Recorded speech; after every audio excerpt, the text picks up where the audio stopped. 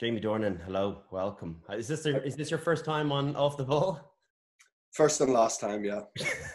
What someone as prolific a sportsman as you, how have you not managed to speak on Ireland's #1 radio sports show?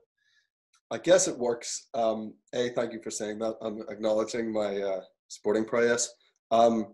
Secondly, I've never been asked, so I mean that's probably halting me a wee bit. I should really start thinking by finding out what's been going on for the last while. I know you were away working in the States, so Yeah. did that just stop mid-show? And any sign or any idea as to when you might kick off again? And then what have you been up to in lockdown? Yeah, you're right. We were in New York. We were had the whole family out there. Kids about to start school there. We were there for a long run. I was meant to be there for 4 months filming, and then we we're going to stay on a wee bit longer. And I think the next job I was going to do was sort of East Coast of the States as well. So we were going to stay in New York and come back here for the summer. Had it all planned as best as you can plan, given what I do and how sporadic and random and hard to predict it is. We had a solid plan in place, and we were 3 days off starting shooting, and we got locked down initially just for 10 days, and then after about 2 or 3 days we realized we weren't going to be back in a studio in 10 days. So that was it. Maybe we decided what was best. We thought that was to come back here. So we live out in the countryside, a couple of hours outside London, so we everyone back here. And there's talk about the show going up again in towards the end of the year, October time. But I think New York's going to be one of the last places that sort of writes itself, to be honest. Are we able to know what's in the show? Or yeah, it's a show. Yeah, it's a show called Dr. Death. It's based on it's the most listened to podcast in the world, 2018. Same name, Dr. Death, about this neurosurgeon specializing in spinal fusion who was maiming people, making them paraplegic, end up killing 2 people, and it's crazy. Worth checking out the podcast. I'd do that. I wouldn't wait around for the show because it could be a long time. It could be a long time waiting. So that's it. So, but if that doesn't happen, then we're trying to get all the things in place where we need to, as soon as able to work again, need to work. My overheads are pretty high, and I've got to keep her lit. So we've been here, and actually, mate, to be honest, we live out in the countryside so that we can have more space for the kids. So we've got the kids are it's all about keeping them happy, and we've actually been having a pretty nice time. The weather's been great.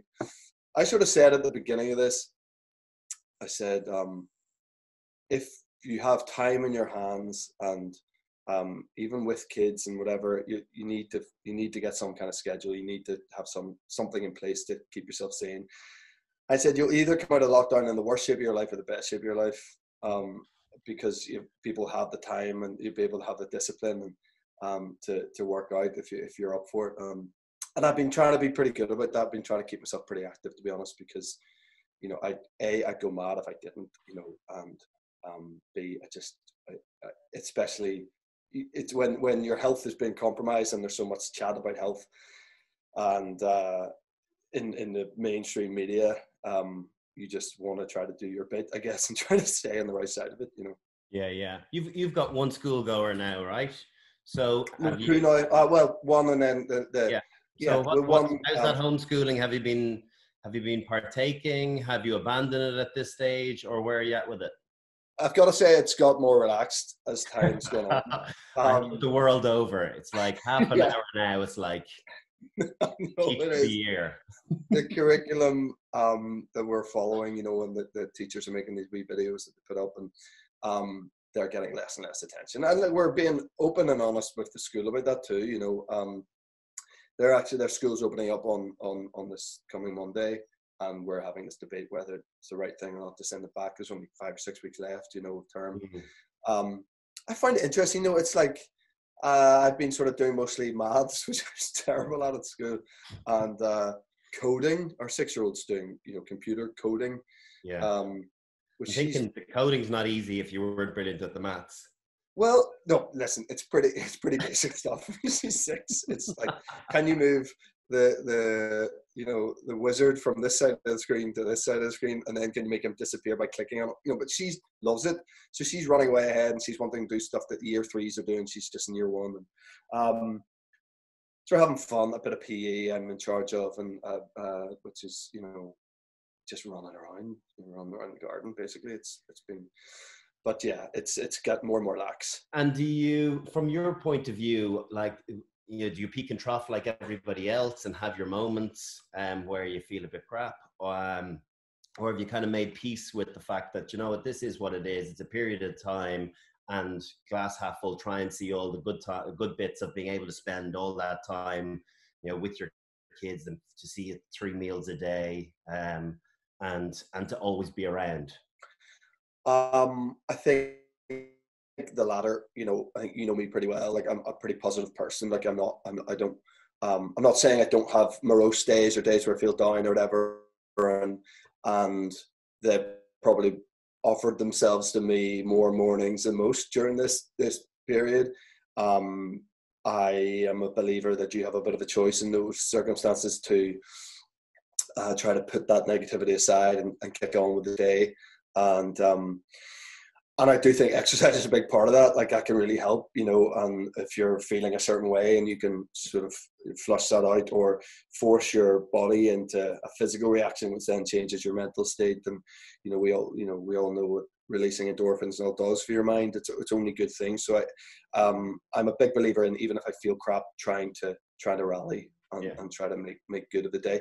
And to be honest, a lot of that's taken out of your hands often with the kids, and if the kids are in a great mood and they want to play and stuff, you get swept along with that, and you've often no choice but to go with that, and they can help bring you out of those low moments. Yeah. What about like, people are on? I was on a Zoom call with someone that I work with, and was with Shane Lowry, and one of the questions came in is, what are you reading in all your downtime during this moment in time? I was like, I've got a 7-year-old and a 5-year-old. Are you kidding me? I'm reading 2 pages at night just so it makes me fall asleep instantly. So from someone, I'm sure you probably have to get through a fair few scripts. Have they been coming in thick and fast at the moment, or how does the process work? Does it get sifted through by your agent first? Yeah, it does. I'm just gonna this is my water. I got to show you this one. I don't know if you're going to be able to see this. Brian and Amy engraved glass. Oh, look at that. That's Guinness. Should that not be in a special cupboard somewhere? Guinness cleared that one. It's been a nice aspect of my industry that everyone's seeing it as this opportunity to try to get and package all these different projects or these scripts that maybe wouldn't have got the attention that they deserved, or there wasn't enough focus on them because everyone was just focusing on what was in production, whatever. And me personally, it's been an amazing thing. There's a couple of things that I'm sort of setting up a production company at the moment with a mate, and we're trying to sort of build our slate and get some stuff on there. A couple of things that we're writing ourselves, and a couple of things that we've got the rights to, or scripts that I was going to do that all kind of fell apart that now we're sort of regurgitating. So I've had loads of time to put into that, and that when time allows, that's where my energy's gone. And it's been great. I've read loads of great scripts, but my main focus has been writing. My friend and I writing this script together, and it's been massively rewarding. And I just wouldn't be doing it. Like, we've been talking about doing it for ages. I just wouldn't be doing it if I was in New York shooting 14-hour days, 5 days a week. It just wouldn't be happening. So I'm sort of grateful for the time to be able to put into this project. And my wife is a creative person as well, and I got an EP that's coming out in a couple of weeks, and she's also writing. She's writing a musical at the moment. So she has her studio where she writes, and then I have an office where I write. So actually, we try to carve out time in the day where she can work and I can work, which just makes it quite focused. Again, having that schedule, I think you need to have that, or you won't get anything done. Do you get scripts posted in your letterbox? No, I wish. Wouldn't that be class? I'd love that. No, I'd love that. We got one over the back wall. not for me, funny for the actress. You'll say, sure, yes, No one's quite that desperate. No, but one, and titled Amy Schumann, which was nice. Didn't even get her name right. So yeah, that one, I don't know if that one's been read yet. Literally chucked over the back wall. Was that someone just taking a chance, knowing your address and going? Well, I think Amy had gotten an original script from some guy, and then I met him at the shops, and he was asking had she read it, and I didn't even know that he'd given it to her. But then Right. I don't know whether the second draft of it, I went out to let the dog out for a wee there recently and came across a script on our patio. So I said, well, what's going on here? Oh yeah, some guy messaged me saying that he was throwing a script over the back wall. It was a modified version. So Wow. looking forward to seeing her perform in that one now in the coming years. Yeah, that sounds like an instant classic, I've got to say.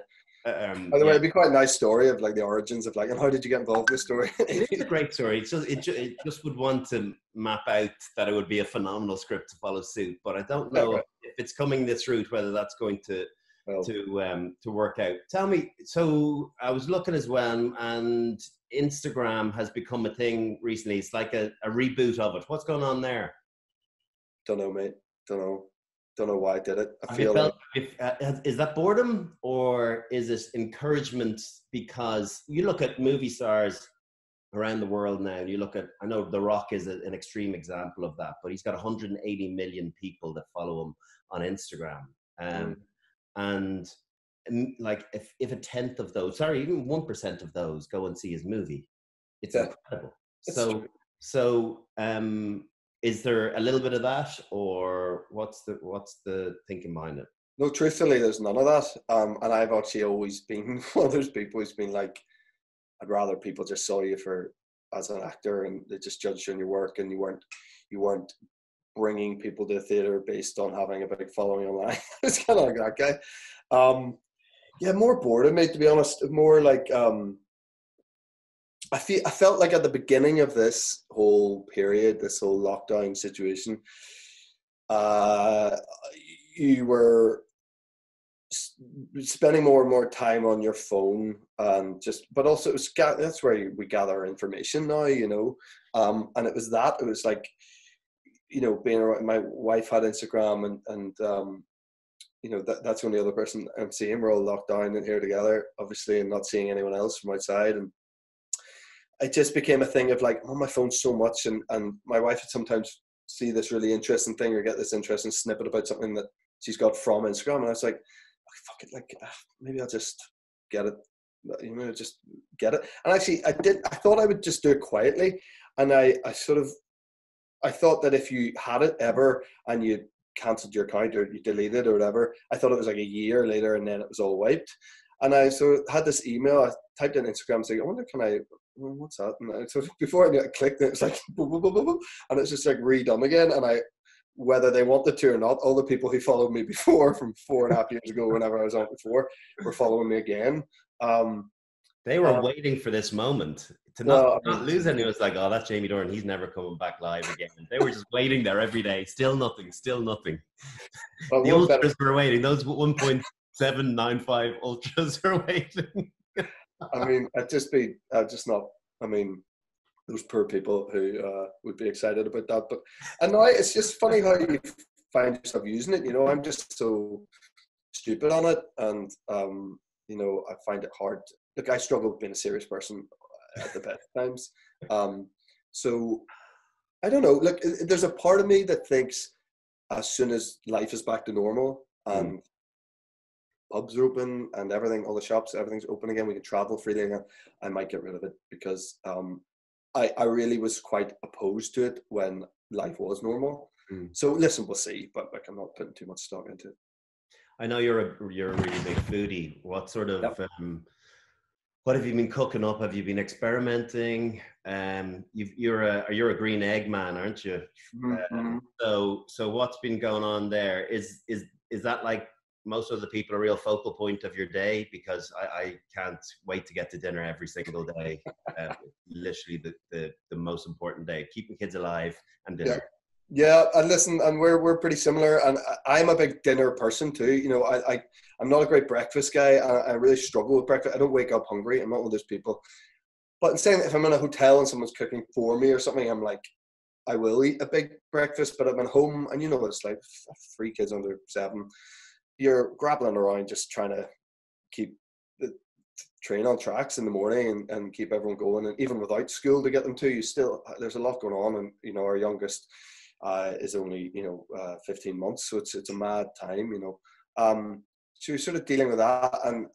But I realized I'm okay with that. I used to annoy me. I used to be like, I wish I wanted a big breakfast. And, you know, I'm someone who I don't know, like it just feels right to me that I should have a big breakfast, good lunch, big dinner, whatever. And I once saw this interview or read something. Laird Hamilton, do you know Laird Hamilton? Yeah. The big surfer. Big wave surfer, yeah. And he was saying this thing about how he never eats breakfast in the morning. He doesn't eat until he's worked up an appetite. And it just really resonated with me. And I've just never thought like that. I've always thought you could sort of force yourself to eat before you do. So now I'll even have even if I train in the morning, I'll have a coffee and a banana or something in my system and train, and then have a proper breakfast at sort of 9:30 or something like that. So I've got into that a bit. Lunch is the thing I really struggle with. I really struggle with knowing what to have. What I want for lunch is a ribeye steak, a load of chips, and 3 different veg. Like honestly, that's what I could take down. That's so country. It's like dinner in the middle of the afternoon. Is it? Yeah, well, maybe it is. But like, I'm starving then, you know. We end up, because my parents were both doctors, and they didn't have time in the evening to do it. So we used to always have our dinner. But then when I said that to some of my friends, they were like, "What are you doing? That is such a country bumpkin thing to do." Really? Yeah. Yeah. And then tea is tea time. Yeah. Tea is tea. I mean, I grew up eating tea late because my dad is a doctor too, and he used to just not get home until about 8. And we used to have dinner at 8. And actually, the hungriest I am in a day is about 4:30. I don't care. Even if I have allowed myself a ribeye and chips and everything for lunch, I'm starving at 4:30. I'm stuffing bags of biltong and anything I can get my hands on into me. And then eat a massive meal again at 8 once the kids are down, you know. Yeah. But my wife's an amazing cook, like really brilliant. I'm pretty good, and I have like a few things that I'm pretty good at. And I sort of, looking back now, if we look back at this lockdown period, probably should have pushed myself a bit more in terms of the things that I can cook. But I'm very good at the 3 or 4 like favorite things that I'm good at. Not over yet. You've got time. It's true. It's true. Don't no defeatist. Just listen. I know. Start this weekend. I've taken on ribs, which I've shared the recipe with you. It was an outstanding recipe. Great recipe. That's a great book in general, by the way. That's a great barbecue. I'm also just such a meat. Like I'm just meat. I'm so Irish when it comes to food, and with just meat and potatoes. Like, I mean, I could just live on that. I could probably count on 2 hands the meals I've had without meat. I'm talking breakfast, lunch, and dinner in my entire life. Like, I'm just terrible. Like, I'll have, you know, there's so many times Millie will be like, so I'm gonna do this quinoa thing with, you know, asparagus and an egg on top of thing, and I'll be like, and she goes, oh, don't worry, like I'll put lardons in there or something, and I'm like, oh yeah, okay, yeah. So I literally can't even envisage eating it without meat in there. And do you grow some of your own stuff in your garden? You can't grow meat in the garden, no.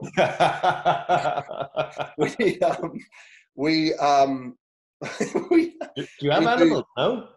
Sorry. Do you have any animals? Besides a horse. No eating dogs, but do you have any cat? No, any got some bats. Got some bats. Bats are good if you can catch them. We've got a horse. We have 2 goats. We have 5 chickens, and a dog. So it's lively enough. Chickens do about 10 eggs a day. That's pretty good. Quality. Yeah, really good, really good. So we have, and then, you know, we grow chilies and some stuff like that.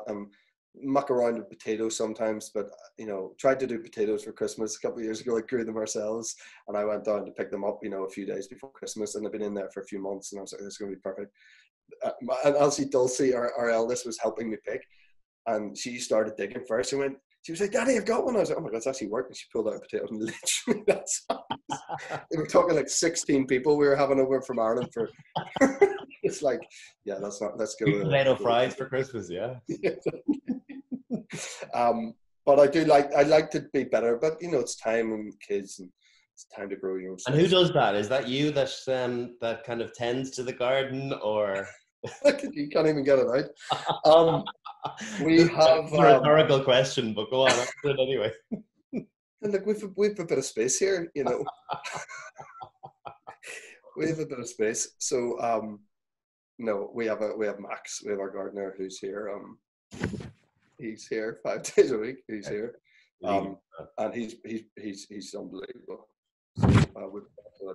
You're a big sports fan. Have you struggled not having live sports on like everybody else, or is it something that you watch a lot of, or do you have the time to watch it? Yeah, I tell you, I have a bit of a gym set up here. So when I'm training at home. When I've got kettlebells and whatever I have, and a running machine, I've got a Peloton. I've got all this stuff down there, which is great. And one of my favorite things about having it all there is I have a TV in there, and I just exclusively watch Sky Sports Golf on it. And I've been loving watching. Actually, all the Solheim Cup replay stuff, I'm just loving this. That seems to be on the most. Bit of Ryder Cup stuff, Old Opens, all those Chronicles of a Champion, all that. I can't get enough of all that, And then I find myself, I sent you those pictures to you a couple of weeks ago or last week, watching this Lions second test, 2009. I find myself doing that because of genuinely missing rugby, and rugby and golf have been my two sort of main sports. I'm a big football fan, soccer fan, but I find myself I've been missing that. But as the years have gone on, I've been less and less into it. It's sort of the thing that with having a family and stuff has subsided a wee bit is football, but rugby and golf I feel I need. But it's interesting, mate. I was thinking. You take it all away, and yes, look, we're all missing it, and we all love it, and we don't need it. You think you really need it, and you look at the let's take golf and these tournaments they have these Rolex events and the money that they're for and all this stuff, and it's sort of when you take a step back from it, all just seems a wee bit too much. Do you know what I mean? Do you reckon? Do you not think? I do. I just think the money involved when you think it. Look at. No one's having it, apart from whoever set up Netflix, no one's having a great day at the office financially in this time. I don't know, there's been a bit of that thing of how much people are struggling, and then I've just been a bit like, Jesus, golf tournaments and the money that's played for every week, and does there need to be such big events every week, and such huge money, and you come 50th and you still get 10 grand, and I don't know. It's just made me look at it a bit differently. But by the way, I'll still be gagging for it when it comes back. You know what I mean? But it's made me assess it a little different. Have you played golf since they opened the courses back up? Yeah. A lot. I got out this morning. Actually, listen, I'm lucky. But just before Christmas, I put in a golf simulator into my house, and so I played more golf than most people. I was actually texting with Rory a few weeks ago, and I was like, "Have you played any golf?" He said, "Haven't hit a ball in 7 weeks." I'm here with blisters on my hands from playing so much golf in my room. So it's been nice because I've taken out the real golf now, and I'm playing the best golf of my life, I have to say. Which isn't great golf, but I'm hitting. So what's your go-to course on the simulator? It's funny, the company who make it are an Asian company, so there's a lot of Chinese courses and a lot of Japanese courses I've never heard of. Right. Some South Korean courses. But then it has, a couple of the roster for us for the Dunhill. It's got Kings Barnes, and it's got St Andrews, all 3 or 4 courses at St Andrews. So I play the old course St Andrews a lot because, you're hoping that every October you'll be there for real, getting your Dunhill invitation, and because let's be honest, it's quite a scoreable course. It's not, if you're hitting it quite well, you'll play well at St Andrews. So for a confidence booster, or if you're thinking about having the simulator, is you tinker so much because you can. So you'll be watching something on Sky Sports and McGinley will say something about strong left-hand grip or something. You're like, downstairs and try that, and you do it. But you have a telly down there by the simulator, so can you kind of get your tips from it and then literally go and hit shots immediately? No, I mean, I'm willing to take the 10-second journey away from that TV to get down there. Green shot. I must listen. I must see what he said next. Up the stairs. Makes sense, all right. No wonder you've got calves like Phil Mickelson. Well, he has calves like me. I brought the iPad down there just a couple of times, and often I like, which I was able to do before Christmas when there's still golf on, and early in the new year, or there wasn't golf on there, but I would bring, if there's live sport on, if there's football or whatever, and I want to hit balls, I'd bring my iPad down there and I'd be able to watch it while I hit the balls, which is kind of a dream. It's also, it's good. It's good setup. So where do you ordinarily play your golf? Is it locally to where you're living now? Yeah. Or yeah? So I live in Gloucestershire. And a club called Minchinhampton. It's got 2 new courses, 36 holes new, and then it's got an old course on the Common, which is like sort of linksy. That is, I played it for the first time. There's a 9-minute walk from my front door, which is pretty great. So, and the weather's been unbelievable. So I've been out, it's been really nice. I'm out this afternoon. Actually, I'll give you a laugh. I'm on the bike with the clubs on the shoulders. I said to my missus there, she goes, "You're what?" I haven't done it for 25 years, but I want to have a few drinks socially distancing drinks in Connor Ridge, Shane Lowry's manager's house after playing golf with him. So yeah, I said, no, I'm going to get the bike down there, the clubs on and helmet. She's like, I want a picture of that. No, you can't. Hey, I've got my golf shoes on here now, ready to go, ready to sprint out the door. Nothing else, just that shirt and some golf shoes. It looks that way. I got a pair of pink shorts on, and trust me, I do not have dark complexion skin, so it looks as though it could be in the buff. But do you, from a rugby point of view, you played a bit of rugby to a good standard? What is a good standard? I mean, compared to you, probably not a great standard. But I played an okay standard. I played in the first at Methody, which is a big rugby school. But only in my upper 6th year, not in 5th year or lower 6th. In fact, I was nowhere near it either of those years. Back three on the wing, fullback. I was out half until upper 6th, and then moved on to the wing when they realised I did the 100 sub 11. So it was, I didn't really have a choice. And also because at 10 I probably ran it too much myself. And they thought maybe give me a bit more space, and David Wells, who was our coach, who's sort of iconic figure up in the north, decided to move me onto the wing. And then I love that you've spun that positively. That's so good.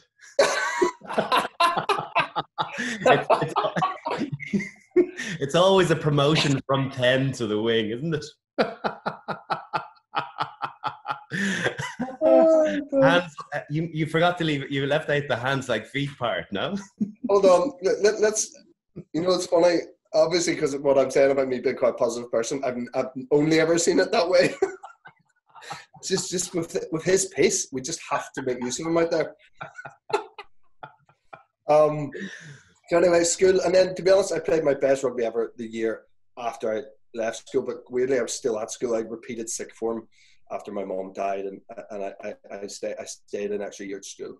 And obviously, I was too old to play for Methody anymore. I was very young for my original year, so I was only missed out by a month or something, which was annoying. But so I couldn't play at school, so I played Belfast Harlequins. I played the Harlequins under 23, and yeah, at the end of that year, which is probably trying to coax out of me because you know it very well, I had an Ulster under 21 trial. That, you've heard about more than once. How did it go again? Well, listen, I'm sat here 18 years. What could have been? 18 years later as an actor. I wasn't good. It wasn't good enough. Look, I think I could have played a decent like club, you know, All Ireland Division 2 probably, and you know, been in the stages and as a real job, you know, getting your hunt. Back then, I remember I played for Harlequins firsts twice. Then when I was 19, and got 50 quid each time to play, and I remember thinking, this is like unbelievable that you could get handed money to play rugby. And then I went off to uni, played for a bit. Didn't go to a good rugby uni or whatever, but so went and moved back, fly half at uni, back to 10. And then I had a big decision to make about going back to uni, and I didn't want to go, and I wanted to move to London. Uni, and I had an England Universities trial in the August, at the end of the August, and I said, to be honest, that's the only reason I'd want to go back for the England University trial, which is some nonsense. So he was like, well, if that's it, then I'm happy to let you step out of uni and you know, follow your gut, which I did. And would you keep an eye on Ulster's progress? And obviously you're a big Irish fan. Anytime, you know, would you go to a bit of trouble to go and watch an Ireland game if you're in a foreign country? Yeah, I would. Yeah, I would. Particularly if it's a big game, it's an important game. You know, I've had. I mean, Jesus, I think back now. You know, it's. Back. You know, this is going to sound like sort of, you know, when I was at school, when I was growing up, every Friday night every other Friday night would be at Ravenhill. You know, it's a big thing going to Ulster matches and those Friday night games, and I had some great memories of going to watch Ulster then, and you know, running on the pitch to try to get Gary Longwell's autograph after. You know, those are the days. And then I think when I first moved to London, fell out of interest with Ulster a wee bit, just because you're away and you're doing different things, and it's just, you know, it wasn't on my radar as much. And then more recently, I probably got back into following Ulster closely. But with Ireland, I've never wavered. You know, it was just a big thing for me growing up. We had an apartment in Ranelagh when I was a kid, almost exclusively for when my sister was at uni there and stuff. But when we were younger than that, it was exclusively for international weekends and going down and staying there. And actually, the day I proposed to Millie, we were in LA, and I was out there doing pilot season or whatever, 8-9 years ago, and Ireland were playing Wales in the Six Nations, and there's this pub out in Santa Monica by the beach. It was the only place. It's a bit better now in LA. It was the only place that showed it. You $20 to get in, and you know, it kicked off at like 6 in the morning LA time. So I had Millie up at 5. It was way down at the beach, so it was like 45-minute drive. And she was going, what? And I knew I was going to propose to her that day. And she was like, honestly, you're getting me up to go. I was like, you have to come with me. You go yourself. I'm like, no, you have to come with me. Dragged her the whole way to Santa Monica to watch. And we got beaten by Wales. A terrible match. The TV was crap as well. They kept losing their signal. It was dreadful. And Millie was just like, what am I doing with this guy? Like, what a loser. And I was just trying to tell her, like, your day's going to get better. Or maybe it's not. But in my head, it's going to get better. Yeah, I make an effort to watch Ireland, definitely. Yeah. Tough crowd, you know, getting blamed for bad broadcasting. Yeah, but listen, you know, I paid 20 quid. Did you get your breakfast for 20 quid as well? Yeah, if someone cooks it for me, I'll eat it. Just before you go, what are you watching at the moment? You talked about Netflix. Are you someone that delves into the deepest, darkest parts of Netflix, or do you just skate on the top along with everybody else? I.e., have you watched The Last Dance? Yeah, it's funny, isn't it, with Netflix? I think there's other platforms that it's sort of easier to find good stuff, if I'm honest with you. With Netflix, they sort of quite forceful in what they want you to watch, aren't they? You know, and it's like they have picked their prize asset for the week and they are shoving it down your throat when you get on there. So some stuff you can't avoid. I'm not saying that's a good or bad thing. It's just sometimes it means you miss out on some other great stuff that's on there that you have to hunt about for a wee bit. But yeah, you know, we did. Have you heard of this thing, Normal People? Nobody's talking about it. This tiny show. I've started the book twice and Yeah. not completed it. So Yeah. my missus is raving about it. Says it's really good. Like it's brilliant. They are brilliant. It's very nuanced, beautiful work. You know, the two leads. So yeah, we took The Last Dance. Yeah, of course. Did you watch it with Millie? No, I didn't. But there's a few people that are sort of above the sport and above, you know, like, you know, they are more than just, you know, a player in the game, and Jordan's obviously one of them. And so I thought it would be sort of enough to get Millie involved. And she didn't really have any interest. I mean, look, there's a lot of it she'd say she would have interest in, and then there is some stuff that is just very much about the season and losing to, you know, Orlando Magic and what that meant and all this sort of stuff. But it's phenomenal, isn't it? I mean, what an athlete, and you know, just the scale of his popularity and his fame and his reach and just the athleticism of the guy. And the whole time they're smoking massive cigars in the change room. What's that about? How did you get away with that? I want to understand that. Is that just a look smoke? Surely is there a little inhale going on there? What's like? It's a non-stop smoky fest. Yeah, you sort of don't with a cigar, don't you? I mean, I think that's the thing about it. It's not like really going into your lungs. It's not great for the inside of your mouth and all this sort of diseases you can get within the mouth, I think. But your lungs are let alone, really, I think, by cigars. I'm not a big cigar guy. I probably have more cigars in the last 12 months than I have in my life, which is about 4 in the last 12 months. But, you know, if you really commit to it, it's like an hour and a half to like fully get through one if you want to finish it. But I'm usually just like at a wedding or, you know, that's when I'll rock one out. And what's your thoughts on pre-game? I agree with you on Jordan. Do you think because he's bigger, you know, than other players, do you think he has the right to perceive himself that way as well? Or do you look for a little bit more humility in kind of heroes of the game? Well, everyone says you were a bit of a prick in the change room. Not everyone can be wrong. Listen, no, and listen, you know, there's some people you let away with a bit more probably, and I think what is interesting is that they kind of all said that he got the best out of them and got more out of them than he would have had he been just Mr. Nice Guy. So there's something in it, and I do think at the heart of it, as much as he had all these like internal battles and like he needed those to get through the games and perform the way he did, there's also like he wanted the team to win. You know, he wanted them to be champions, you know, every year if he could. So, you know, there's more allowance for it, you know, than most players because of the quality he had, you know. But then you hear stories that, you know, where people, you just don't have to be like that. Like I'm not, you know, there's lots of brilliant team sportsmen who are not like that and still got the best of themselves and the players around them every week, you know. Yeah.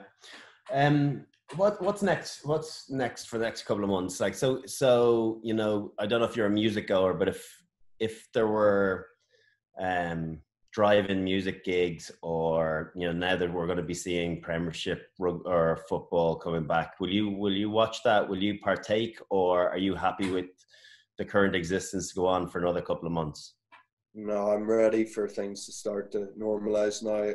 I think not that there hasn't been elements of it that I haven't loved, but yeah, no, I think there's a drive-in cinema that's happening near us next week, I think, that we might go to, and there's a couple of things like that. A gig in your car? No. Danny Zuko.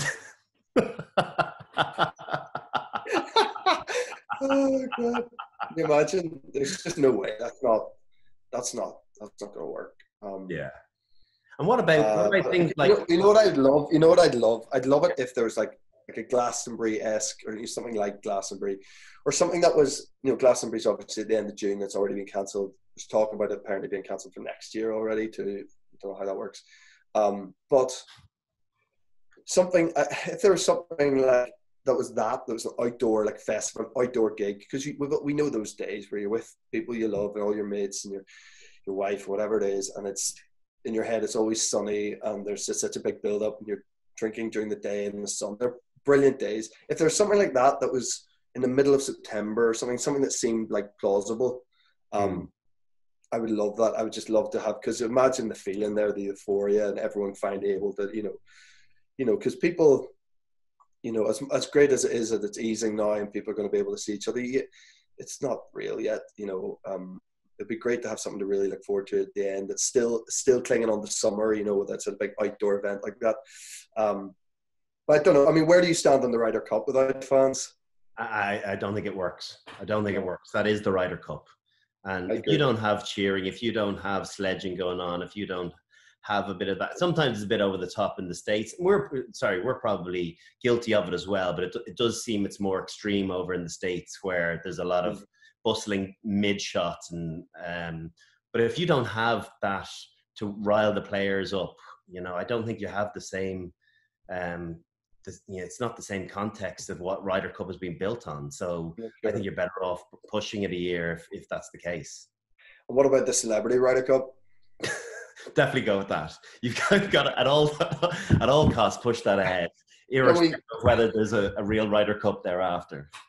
Can we just get it on record here that the only people to win their matches when we were part of the Celebrity Ryder Cup team in Paris were you, me, and Niall Horan, all the Irish people, the only people to bring home the points. Shocking. What's the plan for the rest of the day? I promised my kids a bit of proper straight up daddy time now, because it's half term, so we're not even doing homeschooling in the morning, and I stepped out for a bit of golf. So I've got to put some proper time in now, and it's a glorious day. So happily enough, I'll muck around with them for a bit, and then I've hired a car for the last couple of weeks, because when we moved to New York, we thought we weren't coming back for a long time, and we got rid of our cars. So I have the old 1988 convertible Merc that has 2 seats in it. We've been kind of trying to get by on with a family of 5. Absolute nightmare. So I've been having to hire cars here and there, but actually I'm sorted out. On Monday I'm getting a car for a short-term deal, but so I've got to drop a hire car off. All very exciting. And we might have a crack at making pizza on the green egg tonight, which I've never done. Right. Yeah, make your own dough? No, yeah. Those bases are too easy to buy now. Someone sent me like a yogurt-based dough recipe. I was like, thanks a million. Never trying it. So yeah. Chicken on a pizza? Yes. Yeah. Yes. Yeah, I'd be up for that. Is that place in Dublin still open, Miller's? Yeah, it is. I haven't been for years, but you can get everything and anything. Yeah, it's like fish and chip pizzas. Yeah. And it works there, but I don't know whether that's just because they've been doing it for years and they get away with it. Yeah. But like, if you tried one of those at home, you're like, what am I doing? Because you'd also make the balls of it too. Yeah, I'm not for the first time I try a pizza on the green egg. I'm not doing haddock and chips on there.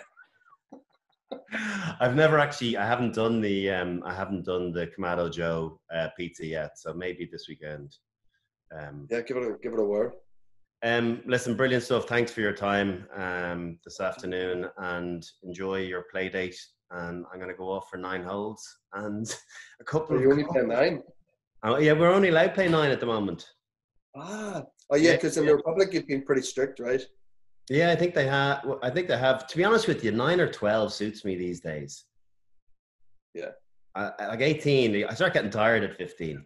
And any half decent score is thrown away. So 9, 12 holes, getting no trouble at home, gone for 2 hours, and you're back. Are you telling me the next time we go on a golf tour somewhere, we're going to have to work it around you only being able to play 9 to 12 holes a day? Well, listen, we missed the first 3 or 4 holes on that last day anyway, so that's only 14 or 15 holes. So that was actually my plan to not wake.